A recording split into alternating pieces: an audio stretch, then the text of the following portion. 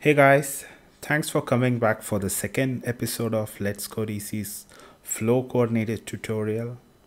In the earlier episode, we had discussed about how to do the initial setup by removing all the dependencies from Segway and launching the app coordinator from app delegate. Not saying that Segway is bad, but it tends to add a lot of coupling between layouts, which is not a great way of making it reusable.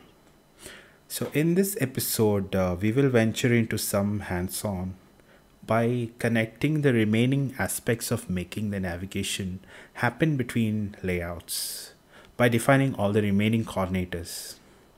We will define a base protocol and add the required functions to add and remove dependencies between coordinators. By doing all this, we will make sure that we will arrive at a code base which has minimal to zero coupling between modules.